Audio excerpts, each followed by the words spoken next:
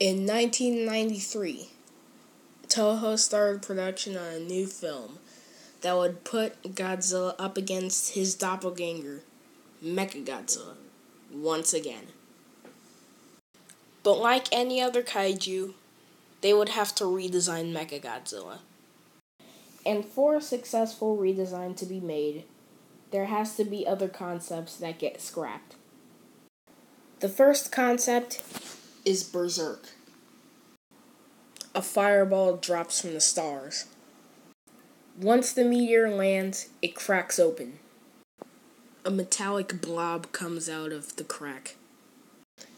Then, it starts absorbing metals and machines until it becomes a metallic doppelganger of Godzilla.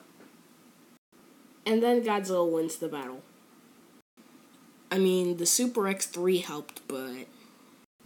And then we have one of my favorite Mechagodzilla designs ever, Transforming Mechagodzilla. Like the name implies, Transforming Mechagodzilla would have been able to transform into 7 different vehicles.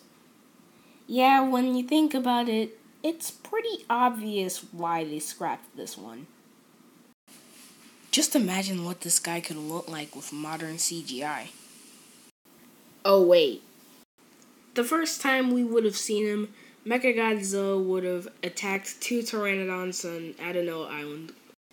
The male pteranodon would have been killed while the female lived on. Then Godzilla and White Rodan, the female pteranodon juiced up, would have fought Mechagodzilla and both been killed. That's until the Garuda, one of Mechagodzilla's forms, explodes and brings back Godzilla to save the day. If someone were to ask me what was my favorite out of these two, I would definitely say Transforming Mechagodzilla.